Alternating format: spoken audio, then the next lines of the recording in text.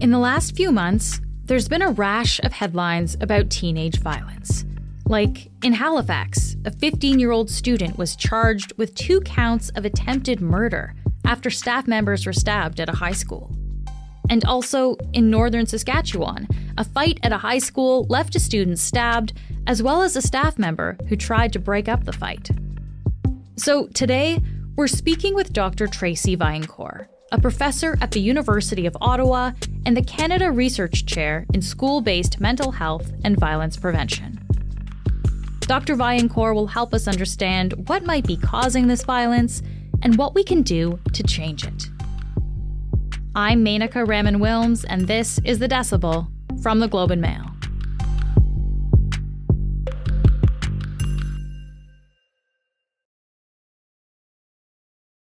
Dr. Vaillancourt, thank you so much for being here today. Oh, thanks for having me. I just want to start by really laying out what we're talking about here, because sometimes I think it's hard to know if something is actually trending upward versus maybe we're just hearing about it and it seems like it's trending upward. So I know we're hearing about lots of reports of violence by teenagers, but is there actually an increase? It's a great question, and I've been thinking about this for quite some time, just simply because when something's salient or when we have this perception that there's an uptick, then, it becomes an entity when it may not be truth, right? So if we look at actual data from different sources, like you can look at police data, you can look at, there's some data coming out from Statistics Canada, it suggests that that's not the case, but those data tend to lag. What does seem to be the case, though, is when we look at school board data. So those data do suggest that there is an uptick in school violence.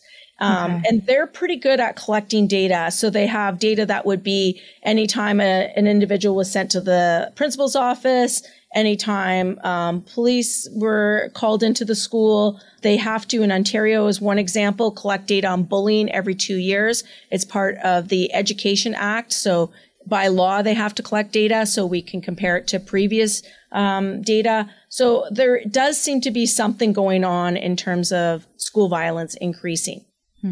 And are we talking about student violence specifically, or also student against teachers as well? So we're talking about everything. Exactly. So when we look at the data coming out of school boards, there's a suggestion that there is an uptick for student-on-student violence, but also student directed at teachers and other staff member violence. And what about the age of kids? Is this primarily teenagers, or is it really across the spectrum? I haven't really seen elementary school data. Mostly the data I've seen have come from middle school and high schools. Let's talk a bit about where the numbers come from when we're talking about these incidents and the tracking here. How do we actually measure this? So what we tend to do is we use cross-sectional data to give us an idea of what this looks like at the individual level. And it's not the best way to do it. There's other things that happen. So I have a data set where we've been collecting data on bullying since the time the youth in Ontario were 10 and they're now 26 years old. And we've asked them questions every year. And we have data from them, from their parents, from their schools. We have their official school records. We even have biological data on them. So those types of studies are very expensive. They're very hard to manage and to conduct. And so we don't have tons of data sets that look like that in Canada. And I know education is usually done on a provincial level too. Does each province and territory measure things in the same way across the country? So not only do the provinces and territories measure it differently, even within school boards, they're measured differently. Okay. So what I'm trying to argue for and what I'm trying to push even in Ontario, so we'll use Ontario as an example because this is where I reside, would be for us to have a standardized measure where every student in Ontario would be asked the same questions year after year. Obviously, short-term effects of violence are bad, but I wonder, what about the long-term effects on students who witness and experience this kind of school violence? So this is, I think, where we have our clearest understanding on is the impact to targets. So we know that in the immediate, it affects their mental health and their physical health. So they're more likely to have internalizing problems like depression and anxiety, post-traumatic stress symptoms, acute stress symptoms, that sort of thing. And then it also affects their physical health. They're more likely then in turn to even become sicker because of that with viruses and the like. It also affects their memory and their performance academically. It impairs their relationships with others. You know, you tend to not think that the world's a kind place if you're the target of violence. Yeah. And then the impact's the same on those who witness it. What really frustrates me is that we have about 30% of Canadian youth who are targets of bullying. And we know that that has an impact on their immediate well-being and their future well-being. And yet we haven't been able to reduce that other than a reduction during the pandemic that has not been sustained. 30% of kids are bullied. So that's like 1/3 of kids then experience this. And 10% experience it on a daily basis. But do we know, like, why is this so common? It's pervasive because it works. I know that's hard to reconcile because we wouldn't want aggression to serve a utilitarian purpose, but it actually does in many social groups. Aggression is used to achieve and maintain hegemonies, to achieve power. It feels better to be the perpetrator than to be the victim, right? Our studies show that over time, a lot of times, victims of bullying become bullies themselves. So, you know, this is what's happening. So when we're talking about like social power, so this is essentially kind of to increase your social status in a way to kind of gain that power in your friend group, essentially? And not just in your friend group, in the broader social context of the school. And that's what our research has shown over and over again. So my dissertation was on popular bullies. And so think of Mean Girls. Like this has always existed. I mean, we've been talking about the kids who are experiencing this, but I guess what about the community at that school, Dr. Vaillancourt, like the teachers, other staff members, that even just the sense of community of that place? How are they affected by this? So they're afraid. I mean, we often talk about the impact on youth, but can you imagine working in an environment where you're also worried about your safety, that you're trying to do your best to motivate students, to teach them, to ensure that they have a bright future, and then you're worried about your well-being as well. We'll be right back.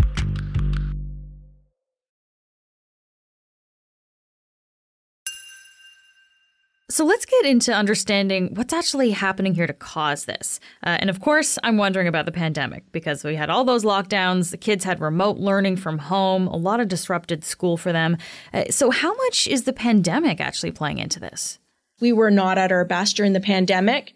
And I think that our poor behavior translated into poor behavior for children and youth. If we were like throw everything into a statistical model and see how much variance is accounted for by everything, I think that school closures will have a little bit of variance. It will account for a little bit of variance in the uptick in school violence.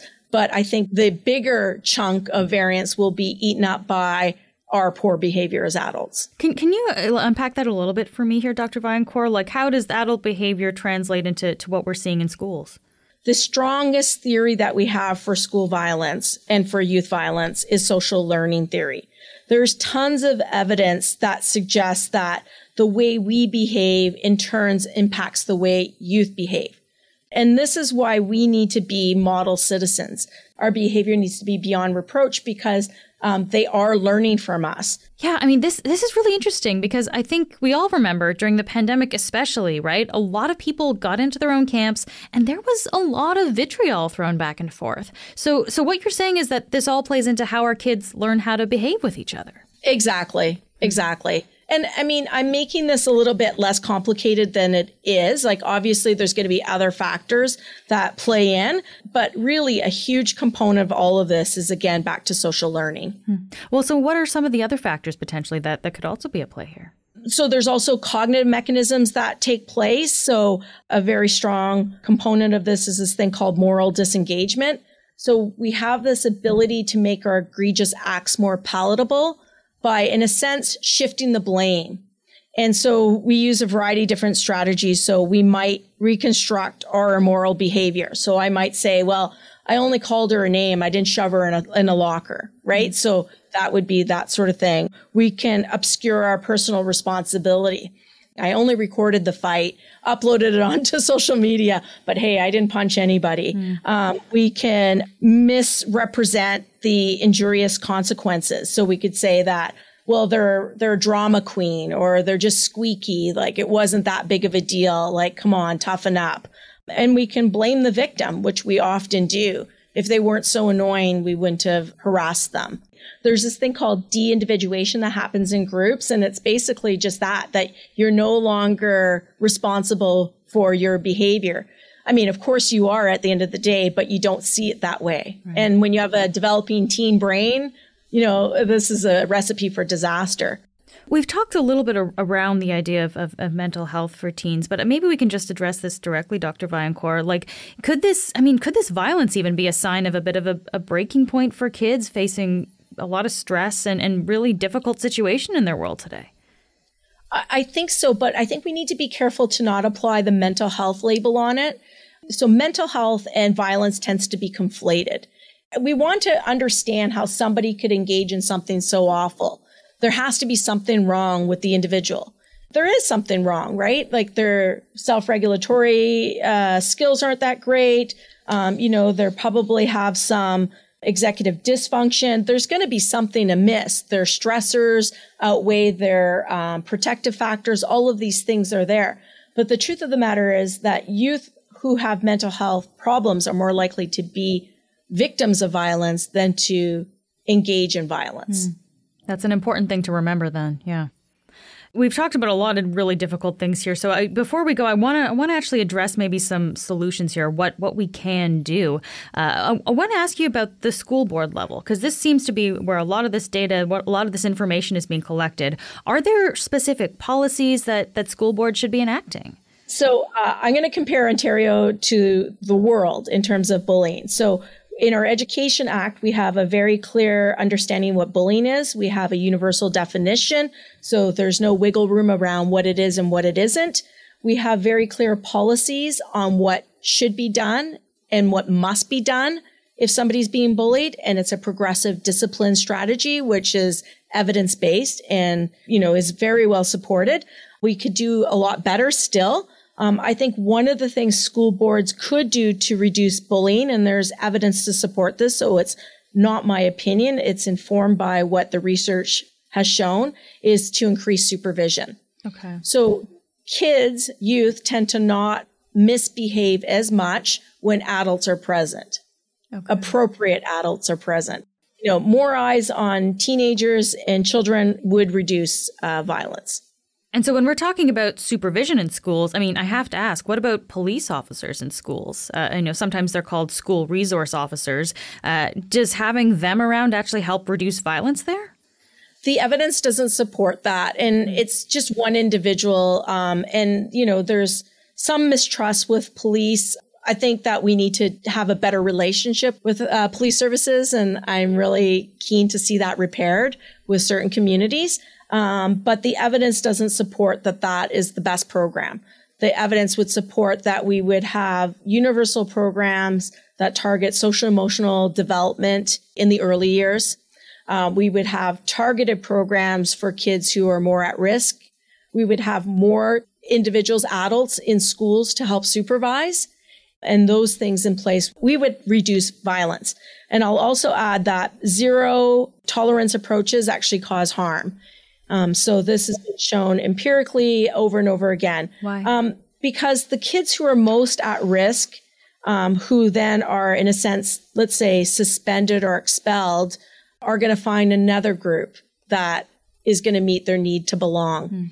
And that other group is not going to have any good, let's say, peer input or adult input to help guide them.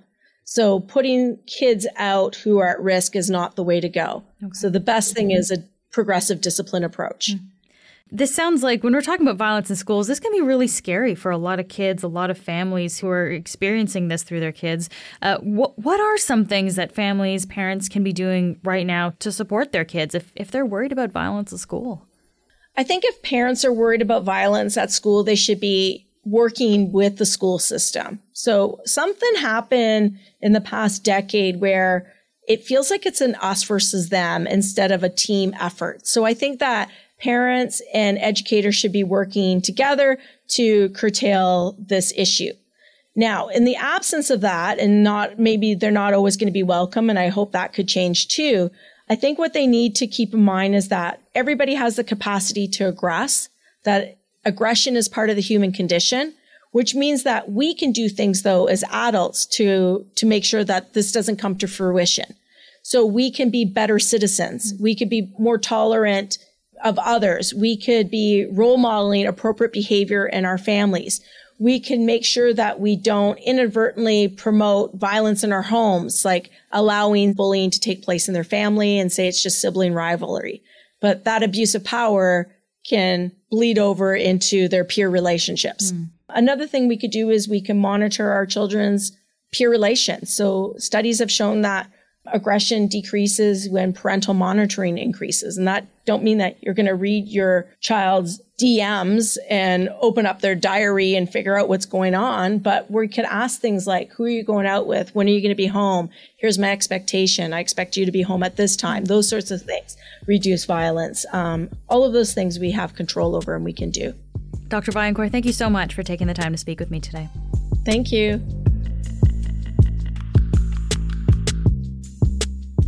That's it for today. I'm Menaka Raman-Wilms. Our producers are Madeline White, Cheryl Sutherland, and Rachel Levy-McLaughlin. David Crosby edits the show. Adrian Chung is our senior producer, and Angela Pacenza is our executive editor. Thanks so much for listening, and I'll talk to you tomorrow.